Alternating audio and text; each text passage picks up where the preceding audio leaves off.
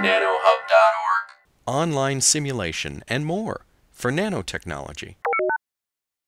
You can follow along with this presentation by going to nanohub.org and downloading the corresponding slides. Enjoy the show. Okay, so I'm going to be giving my last lecture now, and then I'm going to be looking forward to hearing Professor Alam talk about solar cells this afternoon. So this is a lecture, it's really not intended to be about graphene. I know that that's a very hot research topic right now. A lot of people are working on it. My intent here is really not to talk about graphene and why it's of interest and what it might be useful for, but it's really just to use it as an example, to show when a new research topic emerges, you have to figure out how to understand what's going on here. You might read about graphene and you hear a lot of talk about relativistic Dirac particles, and you might think that this is a very complicated material and it's difficult to understand. But what I want to show you is that most of what you need to know about electronic transport for building devices in graphene can be understood very simply with the concepts that we've introduced. It's just a different material with a different dispersion. You work everything out, we get all of the answers that we need. So let's talk about how this works. So just by way of review, these are our fundamental equations. So we're back with electrons now, not phonons. These are the expressions we've developed for the flow of electrical current and the flow of heat due to electrons. We have all these conventional expressions. And we could express them as diffusive transport equations too, just by having long samples. We can express them in one of two ways, depending on what we want to make the independent variables, gradient in quasi-Fermi level and temperature, or current and gradient in temperature. So we get these standard expressions that are really very, very widely applicable. So we want to apply them to a very different material now. So in order to compute conductivity and Peltier coefficient and all of these parameters, we just need to know two things if we have a new material. We need to know what is its density of channels and what is its transmission or its mean free path. All right? Then everything works out. And we've been discussing, when we worked out the density of channels for a two-dimensional conductor, we worked out this expression a few days ago. It's got an effective mass in it. Thing to remember, first of all, is that we assumed parabolic bands when we did this. And if you work it out in 1D or 3D, you get, and still assume parabolic bands, you get different answers. But there's no need to assume parabolic bands. We can work out the answer for the number of channels if we have a dispersion. Okay. So, what happens then? Well, graphene is a really good example. Because it has a very simple dispersion so that we can work out things analytically, but it's very different from the parabolic bands. So that's primarily why I'm doing it. And of course, a lot of people are interested in it. As you know, the Nobel Prize in Physics this year was awarded to the pioneers in graphene. A lot of people are interested not only in graphene science, but in potential graphene applications. Several of you who have talked to me or tell me you're working on your thesis topics involve graphene. So it's worth knowing something about this material. So I'm going to, the objective is just to basically try to understand the conductance in graphene, see what people measure. So I'll remind you, graphene is just a one atom thick planar sheet of carbon with this hexagonal honeycomb lattice. You can work out its band structure. If you run this little tool in the NanoHub, you can compute its dispersion and E of K and density of states and things like that. But it has a really unusual band structure. So if you do a simple tight binding model and compute E of K in the two-dimensional Brillouin zone for graphene, and you get an answer that looks like this on the left. Now, if I look at that KX, KY plane, that two-dimensional Brillouin zone, it turns out that there are only two distinct points at the corners of that Brillouin zone. The other ones can all be reached by a reciprocal lattice vector, so they're not distinct. So the red ones and the blue ones are distinct, and I can reach the other red ones or the other blue ones just by translating by a reciprocal lattice vector, so they're not distinct. So when we talk about valley degeneracy, G will be 2 for graphene.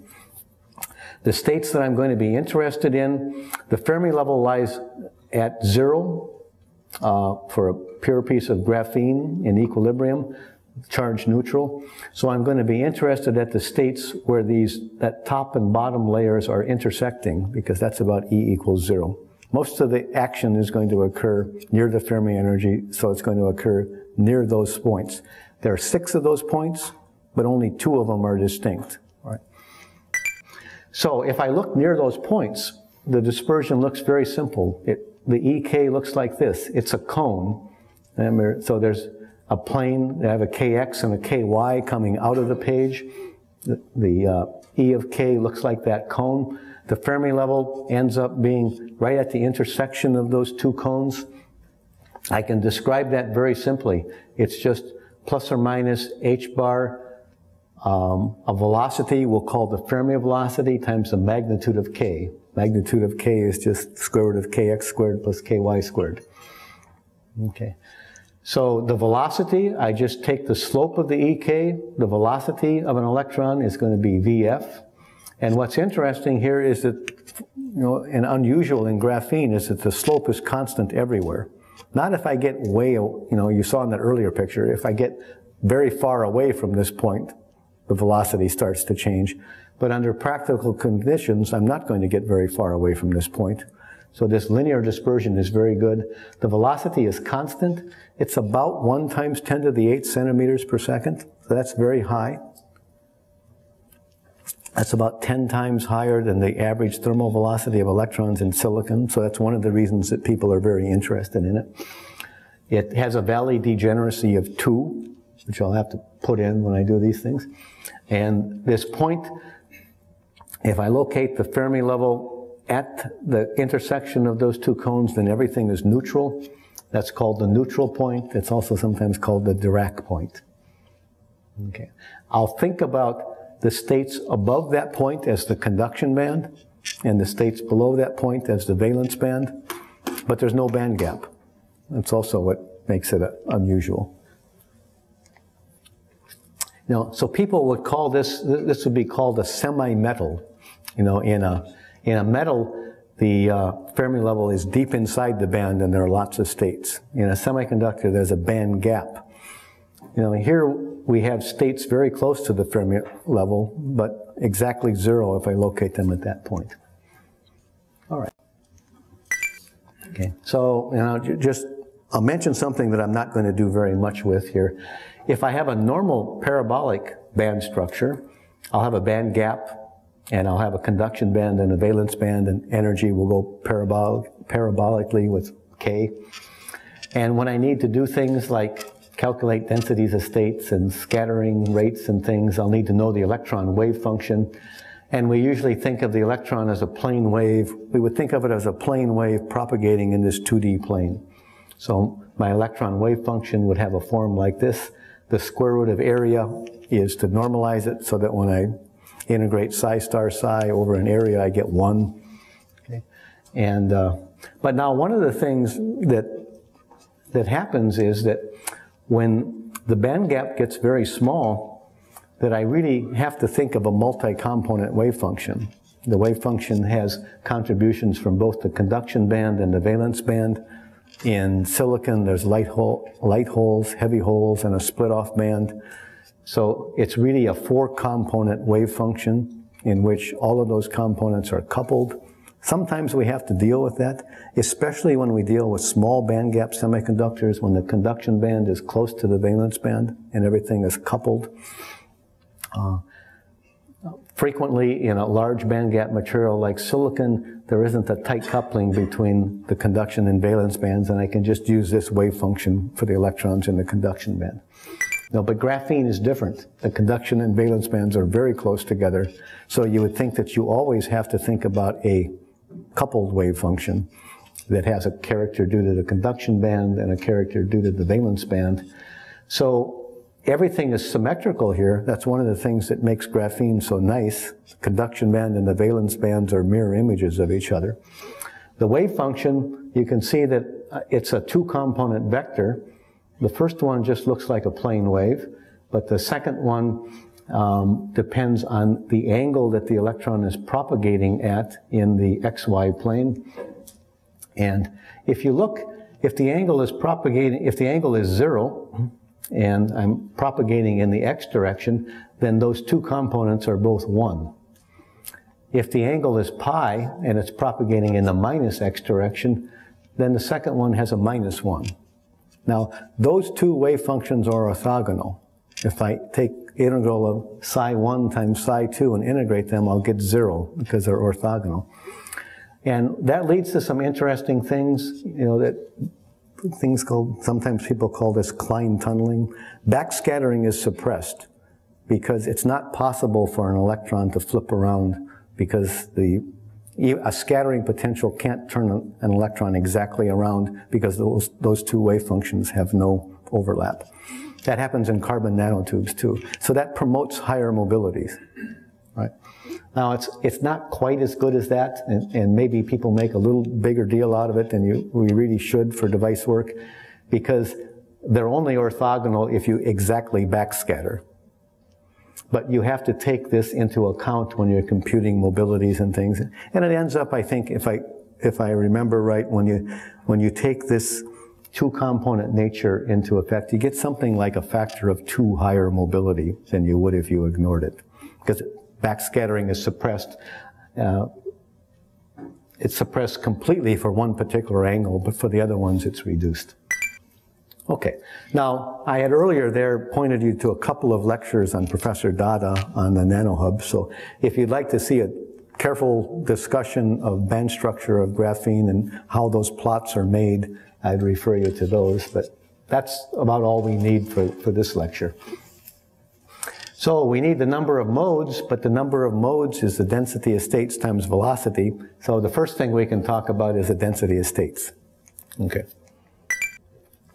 Okay, so this is a very simple dispersion now, but it's distinctly non-parabolic. Doesn't matter, right? Because we can do a density of states. And I remind you, the way that we would do that is we would look in the xy plane at a constant energy surface, that would be a constant k, and we would ask how many states are there in that shaded ring? How many between n of k, dk in that shaded ring? Well, the area of that shaded ring is the circumference 2 pi k times the dk. And if you remember, when you impose boundary conditions on the wave function and count states, each state takes up a space 2 pi over length in the x direction and 2 pi over length in the y direction.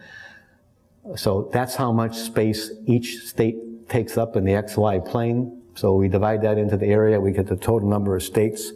We multiply by 2 for spin, and then we multiply by the Valley degeneracy, which happens to be 2 for graphene also.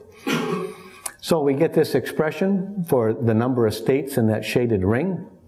It's got a k dk. If I'd like to ask the question, how many states are there between energy E and E plus dE, then I just have to do a change of variables from k to energy. And there I'll use the dispersion. E is equal to h bar Vf times k. So I can do that change of variables. And if I do that change of variables, now what I have is the density of states. I'm multiplying by an A because it's the density of states per unit area per joule for graphene, and it's EDE. So that's my answer. So if I plot the density of states above the Dirac point, it increases linearly with energy. If I plot the density of states below the Dirac point, it increases linearly with energy. All right. Remember, for a 2D parabolic band, the density of states is constant and independent of energy. But that depends on that particular dispersion. For graphene, the density of states increases linearly with energy. All right. So density of states depends both on dimensionality and on dispersion. Now, how do we get the carrier density? We just integrate the density of states times the Fermi function over all the energies. Now, one of the things that's nice about graphene is under most conditions, it's strongly degenerate. Once I get the Fermi level up away from that Dirac point, I'm deep inside the conduction band or deep inside the valence band. So the T equals 0 approximation actually works very well even at room temperature. So that simplifies everything. I don't have to deal with Fermi-Dirac integrals very much. So I can use T equals 0, and I can ask, what's the electron density if my Fermi energy is up there? And we just do that integral. And now F is 1 between 0 and the Fermi energy, and it's 0 above that. So I only have to integrate up to EF. And the density of states goes linearly with energy, so I'm integrating E dE, and that just gives me an E squared over 2. So I get a simple expression that relates the sheet carrier density per square centimeter to the Fermi energy. It just goes as the square of the Fermi energy. And that works well even at room temperature. Okay. All right, so how do I get the number of modes? And then I can get the conductance. So remember, the number of modes, we have this general expression that works for any dispersion. It's the density of states, we now know that, times the average velocity in the direction of transport, times h over 4, and then it's proportional to the width of the sample. So for graphene, we have the density of states. The velocity is independent of energy in graphene. That's because of its unusual dispersion, the linear dispersion. But I still have to average over angle, and we've done that a few times. So when I do that average over angle just to get the x-directed velocity, it's 2 over pi times the magnitude of the velocity. And since the magnitude of the velocity is independent of energy, when I multiply out and find what the number of channels is at a particular energy, it is also going to increase linearly with energy.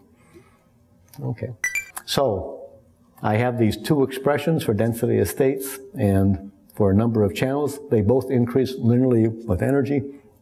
Okay, that's a little different than, when I did it for parabolic bands, I had different energy dependencies of the densities of states and the number of modes because the velocity was energy dependent. In this case, I don't. All right. Things are even simpler. So graphene is just like silicon, but a lot simpler. You can use T equals 0 calculations, things are easy. Okay, so we want conductance. There's our general expression. The second one is for near equilibrium. We know the Fermi function. Transmission is going to be the same. We have to talk a little bit about what the mean free path might be for graphene.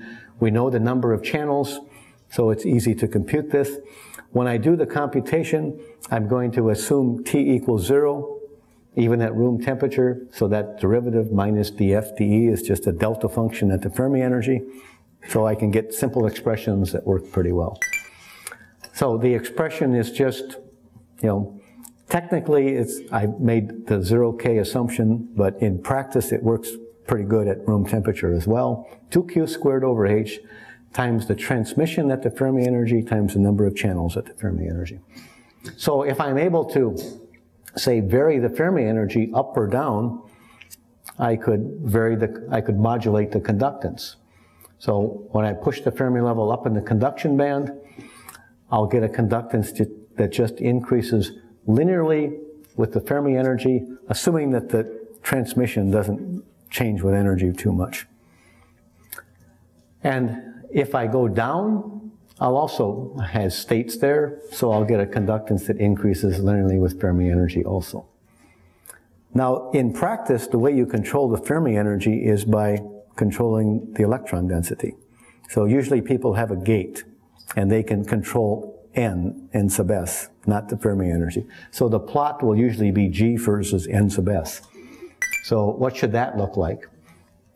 Well, if I plot it versus n sub s, we already determined that n sub s goes as the square of the Fermi energy.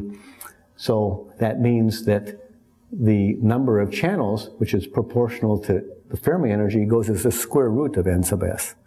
So if I were to plot the expected conductance versus carrier density, which is what I can do in the lab, I would get a characteristic that looks nonlinear, looks like that. Assuming that the transmission is about constant. If it's got some strong energy dependence, it'll change this. Okay. So these are our expected results. Now, if I go to a finite temperature, I'm going to have some spread of the Fermi function. Now, once I get away from that Dirac point, then that spread really isn't going to matter because it's relatively small and things are not changing abruptly there. It could matter a lot right near the Dirac point, but as I'll mention a little bit later, we need to stay away from the Dirac point because things get very messy and complicated there. Near the Dirac point, if I put the Fermi level at the Dirac point, my t equals 0 assumption will say there are no states there, so there is no conductance there. Well, there's a little bit of thermal spread, so I'll get some states above the Dirac point contributing and some states below. But in practice, something else happens that is even more important. So this is not too much of a detail to worry about. All right, so at finite temperature in an ideal system, the red line is what I would expect to get. Okay, so these are the key equations. The first one describes the conductance, whether the Fermi level is above or below the conduction band. We can, as long as we're away from the Dirac point, we can describe the conductance with that expression.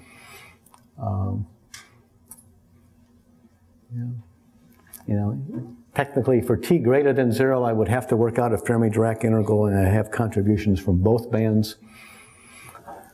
I'm going to have to talk about what the mean free path might be.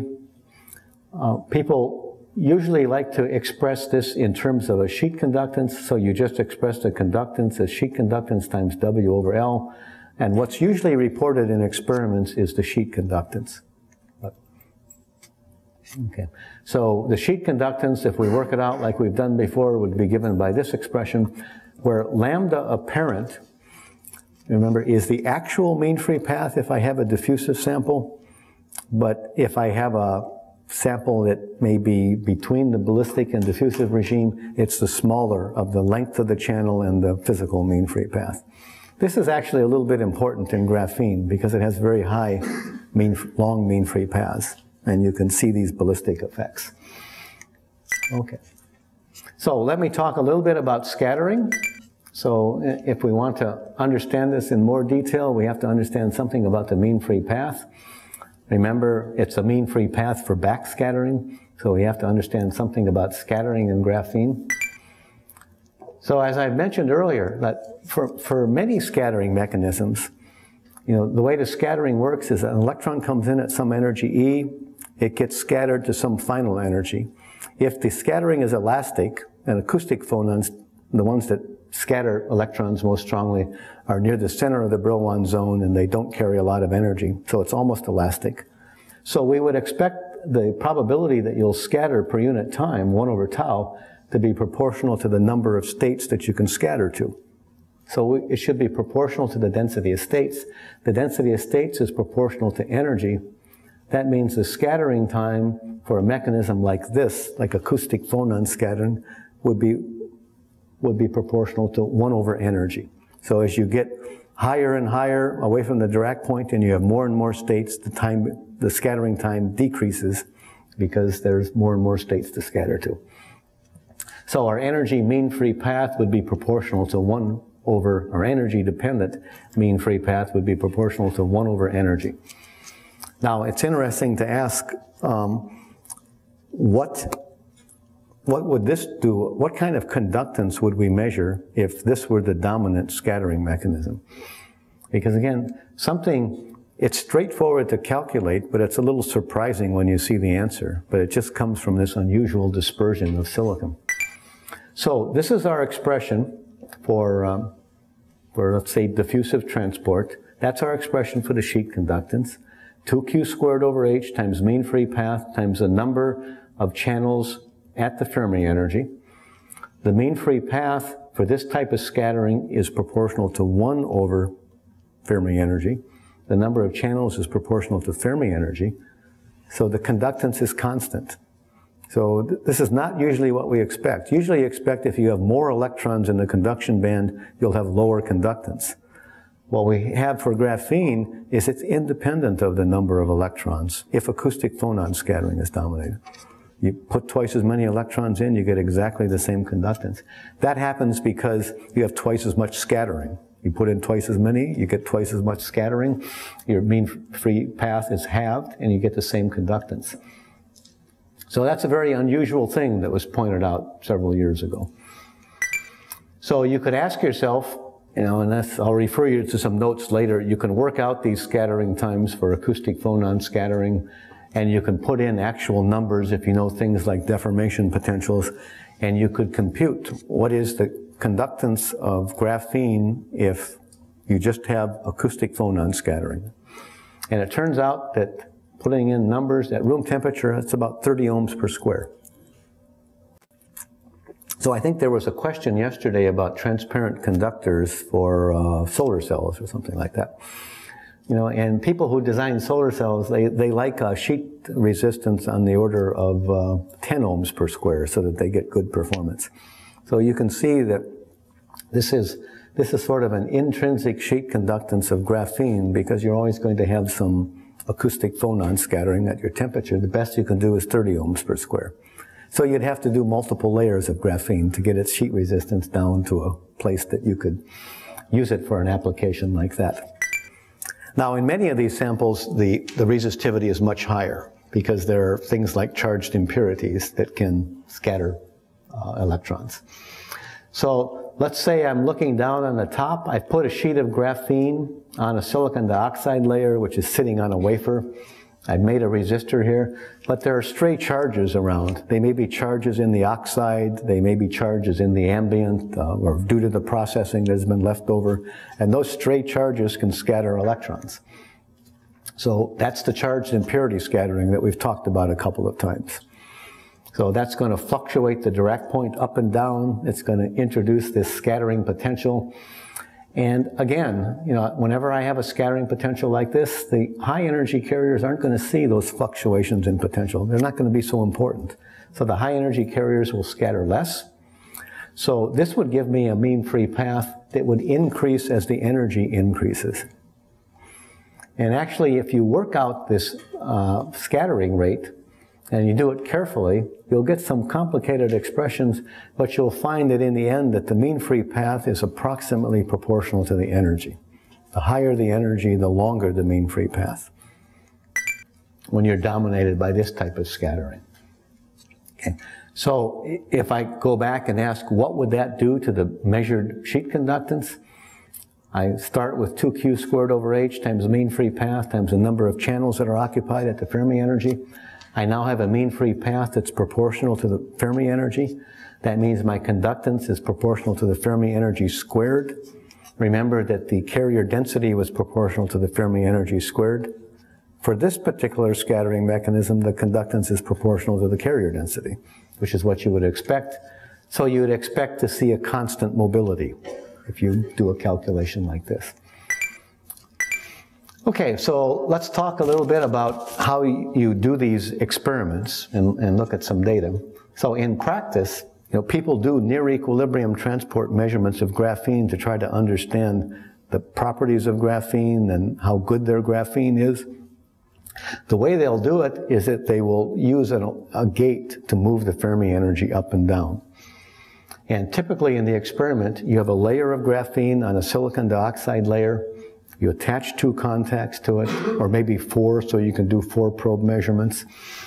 You use the electrode on the bottom as a gate to modulate the position of the Fermi level. And what you really control there is the electron density, which is related to the Fermi energy. So this is what it looks like from a side view. There's a layer of graphene on top of a silicon dioxide layer. It's usually something like 300 nanometers thick, because if you put one monolayer of graphene on a 300 nanometer thick layer of SiO2 and illuminate it with typical room illumination, the interference patterns will be set up in a way that you can see one monolayer of graphene and you can tell you've got it there. So 90 nanometers, I think you can also see it. So you tend to see the layers in one of those 2 dimensions. Okay. All right, so the idea is we're going to measure the voltage. This would be a 2-probe measurement that might suffer from contacts, but you could do 4 probe measurements as well. We use the bottom contact as a gate, and we gate it from the bottom. And because of that, I'm not actually showing, we don't actually move the Fermi level. The Fermi level stays constant. It's fixed by the contacts. But we actually move the Dirac point up and down. So if we apply a positive voltage, we would lower the Dirac point, and that would put the Fermi level in the conduction band. If we would apply a negative gate voltage, that would pull the Dirac point up, and the Fermi level would be in the valence band. So we can sweep the valence band through the Dirac point and measure the conductance. So if you did the measurement, you would get something like this. The minimum, you could identify the minimum and say, well, that's where the Dirac point is at that voltage. It won't typically occur at 0 voltage because there will be some work function difference between the gate and the graphene, and there will be some stray charges that are fixed amount that are there that will shift it. So people will typically then report, they'll shift the 0 to the origin and they'll report it that way. So it's easy to relate the gate voltage to the sheet carrier density because charge is just capacitance times voltage. Now you have to be a little more careful than that. The graphene has capacitance too. It's really 2 capacitors in series, and the graphene capacitance is something people sometimes call a quantum capacitance. And you can do that calculation more carefully. What you find is that whenever the SiO2 layer is bigger than a few nanometers or so, that this is a very good approximation. The only capacitance you have to worry about is the capacitance of the insulator. So this gives people a very simple way experimentally to control the density of electrons in the graphene, and then you can study how the conductance varies. So here are some measured results. So we can see a linear characteristic. We're plotting it versus gate voltage, and N sub S is capacitance times gate voltage. We see a linear characteristic, so right away we think we must be dominated by charged impurity scattering in this particular sample. Okay. Now I could go through at any point and I could take my expression. I've measured the sheet conductance, and that's reported here. I know what the carrier density is because my gate voltage gives that to me, and I know the insulator capacitance. So I could deduce what the mean free path is at any point. And if you do that up here at a gate voltage of 100, and you take the measured conductance, you deduce what the sheet carrier density is, plug numbers into that expression, that sheet carrier density will correspond to a Fermi energy of 0.3 of an eV. So what we find is that at that particular point, the mean free path is 130 nanometers. Right? Okay. It's much less, let's see, the length of that resistor is 5,000 nanometers, so it's much less than the length. So I'm in the diffusive regime. I don't have to worry about ballistic transport. If I go down here to a lower voltage, I can pick off the sheet conductance there. I've got a lower carrier density that I can figure out. The Fermi energy is 0.2 eV above the Dirac point at this point. And I can solve that expression I showed earlier and find out what the mean free path is. And it's about 90 nanometers. So it's shorter. So the ratio of the mean free paths is about 69%. You know, the ratio of the energies is about 67%. So it looks like the mean free path is increasing linearly with energy. That's what you expect for charged impurity scattering. And that's likely what's going on here. Since the conductance is proportional to the carrier density in this regime, I can deduce a mobility. If I were to deduce a mobility from the slope of that line, it's about 12,000 or so. Nice high mobility. Another reason that people are interested in graphene. Okay. Now, this region near the bottom, I mentioned that we usually try to stay away from that regime. The reason is that if you look, this is scanning tunneling electron using some scanning probe measurements to try to determine what the electron density is versus position in graphene. And what you find is that the graphene isn't perfect. It's got charges and variations that are moving the Dirac point up and down. So when you get near the Dirac point, you see these fluctuations. You can't assume when I gate this structure with a voltage that should put the Fermi level at the Dirac point, it's not going to be at the Dirac point everywhere. So you have to average over all of these fluctuations, these electron hole puddles. And that's why the description near the Dirac point gets more complicated. If I get the Fermi energy way above those potential fluctuations, then they're not so important, and the theory that I discussed works just fine. Okay, now these are some experiments where they controllably put in potassium dopants. So they introduced charged scattering centers in a controllable way. And you can see the first line there on the right is the initial sample where it wasn't exposed to phosphorus at all. And you get a characteristic that's slightly linear. And as you expose the characteristics to more and more phosphorus, the characteristics get more and more linear and the slope gets less and less. So that's what we would expect then for charged impurity scattering, is that we take an initial sample that doesn't have a lot of charged impurities, and as we increase charged impurities, they just get more and more, we just get more and more scattering, and we get a lower and lower slope. Notice that the neutral point also shifts, because the background charge that there is shifts the electrostatics as well. Okay, so I could look at that first one and I could say that, well, I know that way back when I did it ballistically, I told you that the ballistic characteristic should go as the square root of gate voltage or carrier density. So I could look at that initial one and I could ask, how close is it to the ballistic limit? Am I dealing with a diffusive sample or a ballistic sample? So again, we have this expression here which relates the measured conductance and the carrier density that we've induced with the gate voltage to the mean free path. So I could just go there and read off data and estimate the mean free path. And it's about 164 microns. And I forget, in this particular sample, I think the sample length is over a micron. So we're in a diffusive regime. So that nonlinear characteristic is not coming from ballistic transport. It's coming from some other scattering mechanisms. Now, this is another experiment. This was done at Columbia. This is an initial sample. You see the blue line where the graphene was sitting on the substrate. And then they could etch out the underlying substrate so that the graphene was just suspended, and they could anneal it and drive off all of the stray charges. So they had a much more pure sample.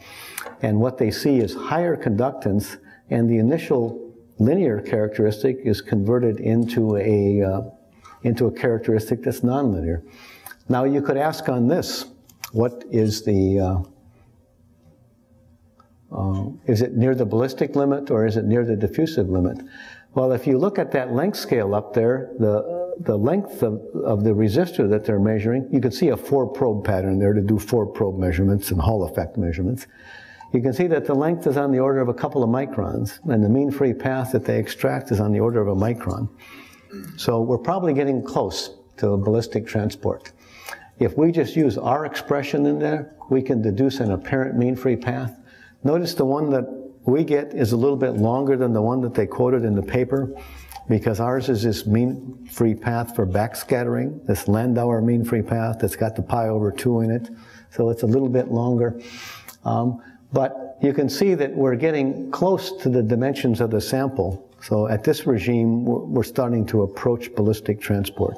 So it's possible with very clean graphene to get close to the ballistic limit. Now, these are some other measurements. These are temperature-dependent measurements. And now, this isn't conductance. It's 1 over conductance. It's resistivity. And what you're seeing here on the right are plots of resistivity versus temperature for for 2 different graphene samples. And the main point I want you to see there, to notice there, is just the 2 different regimes. There's an initial regime where the resistivity increases linearly with temperature, and then it starts to increase much more rapidly with temperature.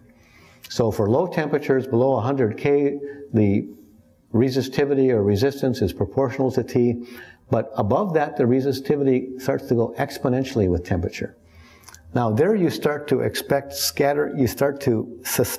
scattering by optical phonons, because the population of optical phonons depends on their energy, and it goes as something like h bar omega over kT. So that could be optical phonons in graphene. It turns out that people really think that what's happening is that those are optical phonons in the SiO2 underneath the graphene, because they have the energies that seem to explain when this starts to kick up. So you can understand the general characteristics very simply. The resistance is 1 over the conductance, so the resistance is proportional to 1 over the mean free path. That means the resistance is proportional to 1 over tau, or the scattering rate. The scattering rate should be proportional to the number of phonons that are there to scatter from. The number of phonons is given by that Bose-Einstein factor. So the resistance should be proportional to that Bose-Einstein factor. Acoustic phonons have small energy. So h bar omega tends to be small compared to kT. That means that that exponential, I can expand it for small argument. And that little n and capital N are the same thing, but the n naught then becomes kT over h bar omega. That's very intuitive. Thermal energy is kT. H bar omega is the energy of the acoustic phonon. I just divide the two and I get the number. So if acoustic phonons were dominating the scattering process, I would expect the resistance to be proportional to temperature. That's what we saw initially. Optical phonons have much bigger energies. They're comparable to kT. So I can't do that Taylor series expansion of the exponential. I'm just going to expect the resistance to have that exponential characteristic. Once the thermal energy gets comparable to h bar omega, I should start to increase the population of optical phonons and I get more scattering. That's why it increases. So these are the kind of, as I mentioned, a lot of what people use near equilibrium transport measurements for is when you have a new material that you're working with, you do these kinds of measurements, you vary the temperature, and you try to deduce, what's going on. What is the band structure? Is it what I think it is? What scattering mechanisms are controlling the performance? And there's been a lot of work over the past 3 or 4 years where people have done a lot of these near equilibrium measurements and tried to sort this all out. And the general picture is something like this. We said if you have a ballistic device, we worked it out and we said the conductance should go as a square root of voltage, square root of carrier density. If we're dominated by acoustic phonon scattering, let's say we have a pure sample, we're at a low enough temperature that we're not exciting optical phonons, we have no charged impurities, then we said that the conductance is independent of gate voltage. So it's just that horizontal line. If the conductance is dominated by charged impurity scattering, it gives a linear characteristic. And in practice, we might have some contribution to charged impurities and we might have some contribution due to acoustic phonons. So we could expect to see some kind of nonlinear characteristic that is sort of the sum of those two, right? So that initial, remember when I talked to you about that experiment with phosphorus doping, the initial one before any charged impurities were intentionally put in was a little bit nonlinear. It was probably a little bit nonlinear because we were seeing a combination of some background unintentional charged impurity scattering, but it was weak enough that we were beginning to see the limitations due to acoustic phonon scattering as well. And when we intentionally introduced more scattering centers, then we were just totally dominated by the charged impurity scattering, and the other one was so higher that we didn't see it. Okay, now I should mention, if you do these two probe measurements, you'll tend to get a characteristic that looks like this. It won't be symmetrical. The conduction and valence band of graphene are perfectly symmetrical. And when people first saw this, it wasn't obvious what the difference might be, what could be causing it. There are a number of things. One of the things is if you look at how an electron scatters off of a positive charge, and how an electron scatters off of a negative charge, it's different. So on one branch, we have electron scattering, and on the other branch, we have hole scattering. So the sign of the interaction is changing. If you calculate the scattering rate by Fermi's golden rule, it doesn't make any difference. But if you do the scattering calculation a little more carefully, when there's an attractive potential between the two, it scatters a little more strongly than when there's a repulsive one. So that was hypothesized, and that may be part of the answer. But the main answer seems to be the asymmetries are coming from the contacts. That there's some nonlinear characteristic in the IB characteristic that comes from the contacts. So you have a different contact resistance on the N branch than you do on the P branch. You can eliminate that. You can test that hypothesis by doing a 4-probe measurement. And when they did a 4-probe measurement, they found that the characteristics were symmetrical. So most of it seems to be coming from the contacts, and that's something that people worry about here now. Okay, so, all right, there's something a little interesting here I want to, just mention, because it's kind of cute. This is our expression for sheet conductance, okay? And I can always equate my sheet conductance to NQ mu, and then I can derive a theoretical expression for mobility. So let's do that. We have an expression for the number of channels. We have an expression for the mean free path. We have an expression for the carrier density. I can just solve the top equation for the mobility. And if I solve the top equation for the mobility, this is the expression I'll get. Q tau over EF squared over Fermi velocity squared. That looks like Q tau over M. It looks like the effective mass of graphene is Fermi level over VF squared. Now that's actually kind of cute. That sort of looks like a relativistic expression. E is equal to mc squared. And this has a dispersion that's like light, so that may not be unexpected. Remember, people do Hall effect measurements in graphene, and they worry about the cyclotron resonance frequency. For a parabolic band, the cyclotron resonance frequency is QB over M. What is the cyclotron resonance frequency in graphene? It turns out it's QB over this M. You get the right answer for that too. So it's actually a little more than fortuitous. If you look at Professor Dada's notes, probably in the ones that he put on the flash drive, he has an argument that a better way to define effective mass for transport is that it's the ratio of momentum to velocity, or crystal momentum to velocity. If you use that definition and the dispersion of graphene, you'll get this answer for the effective mass of graphene. If you use that definition of effective mass and the parabolic dispersion, you'll get the normal effective mass. So people say graphene has no effective mass, but there are cases where if you're careful about thinking about it, you can assign an appropriate effective mass to it. All right, if you're looking for a challenge, you can think about working out the Hall effect in graphene. The answer is in the notes that I put on the flash drive, but it takes a little bit of effort. Also, one of the interesting features of graphene is that it has an unusually high thermal conductivity. So you could try to think about why it has a high thermal conductivity. See if you could figure that out. Okay, so that's basically it. And as I said, the point was just to show you how if you encounter a new material and you start reading papers, it can frequently look very strange.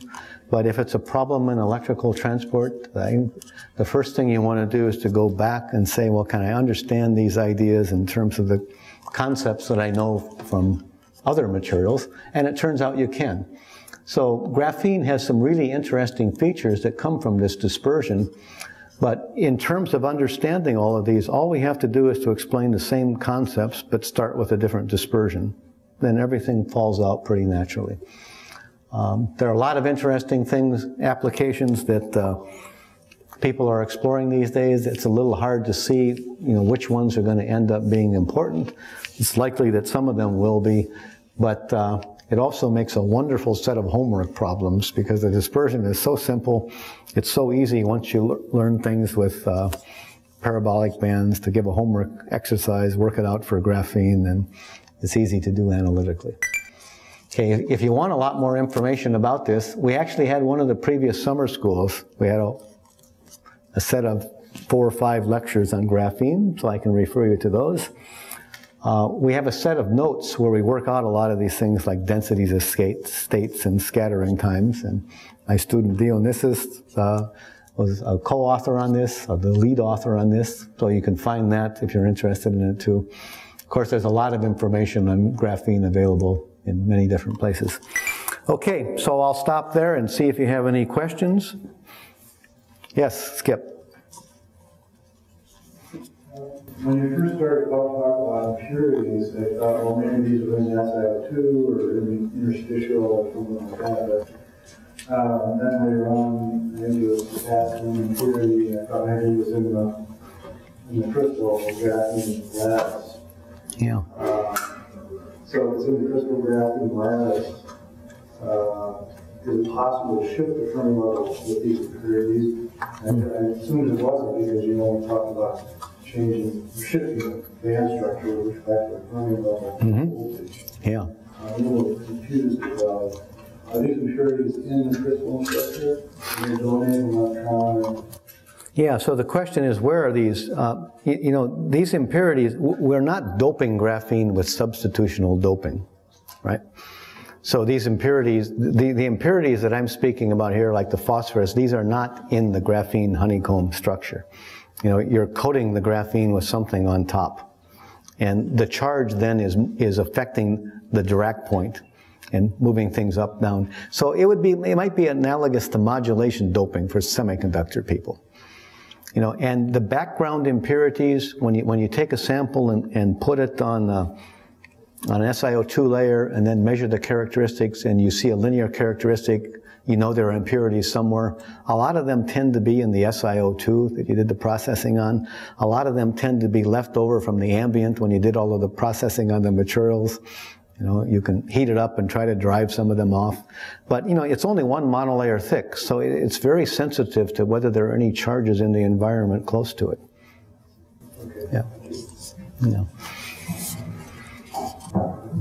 When we looked at the sheet conductivity paper, they show sheet conductivity on the order of 10 to 20, but there are no steps there.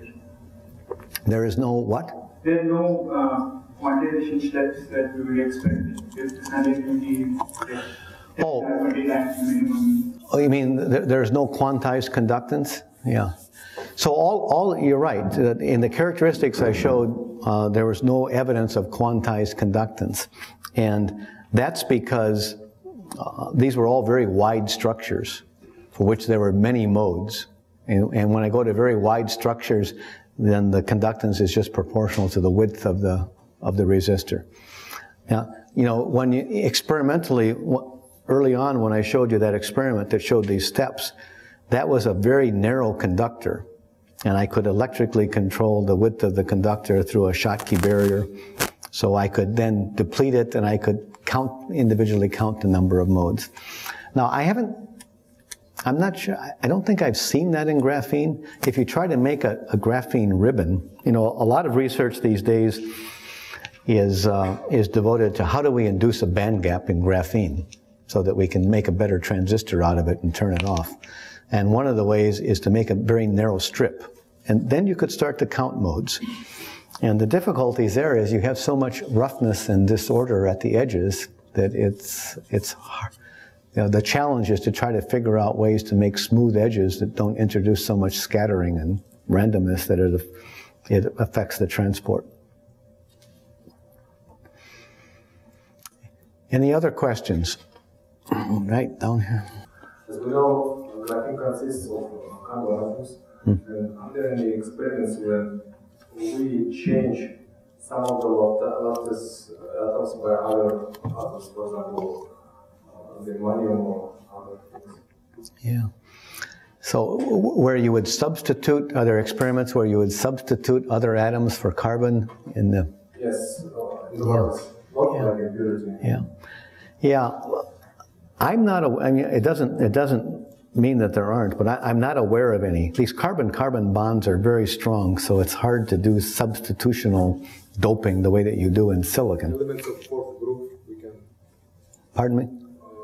We have other elements of fourth group which have also for... Right, but you have to have enough thermal energy to break a bond and dope it, or you have to grow it in that way. And, you know, maybe people have looked at that. I'm not aware of anything. You know, there are a variety of other materials. You know, the thing that was nice about graphene is you could take a chunk of graphite, and then you could rub it across an SiO2 layer, and the individual layers would peel off. And if you learn how to do that just right, you can get one monolayer. You know, that's what the folks who got the Nobel Prize learned how to do. There are other layered materials like this, where the bonding is very strong within a layer, but very weak between layers. And, you know, people are interested in other materials like this, where you can produce single monolayers of various materials. So there may be other examples of materials that are one monolayer thick that are of interest for electronic applications. In fact, you know, there are. Yeah. You know, but it's just amazing, you know, how quickly this, you know, Nasilov and Geim learned how to do this. Let's see, they got the layers, I think they used Scotch tape to put Scotch tape on graphene and pull off one monolayer and then transfer it to an SiO2 layer. Now you can get graphene layers over probably 12-inch silicon wafers. It's just amazing how quickly, and people have done it in roll-to-roll processing now, where you can have large sheets. It's amazing how quickly it has come in just a few years. Now, those layers tend to have many more defects. They're polycrystalline. They have grain boundaries that scatter. You know, but the transport of the individual grain is described by concepts like this. Yes. In our lab at Tuskegee, we've experimented with graphene, actually making graphene product from organic clay. We also encountered some impurities with silica, some aluminum that we tried to wash away with methanol, ethanol. But using the furnace, we've tried to actually graphene with cadmium sulfide. We have like quantum dots on top of the sheet. I was just wondering, by using an acoustic wave through ultrasound, with that, using graphene oxide, because it does have impurities. Because the graphene that we ordered is a graphene powder. It was just sort of a mesh. I forget how small, 400 nanometers or something like that. But it came out with copper as the impurity. Once we put it on the TEM, we said that they said it was 97% pure. But it wasn't actually. We had like copper along with it. So this is, you're saying you purchased graphene, or you obtained it from another source? So, you know, purchased, and we obtained cheap graphene by furnace under high temperature. Yeah, so we were able to produce graphene, but it's not pure graphene. We actually had impurities coming along with it. I'm just saying. And I think one of the growth techniques for this large area graphene now involves growing it on copper. The copper catalyzes it. But then it's maybe not surprising that you find some copper in the graphene. Yeah, it's not surprising, but this is from the supermarket, graphene supermarket that we purchased.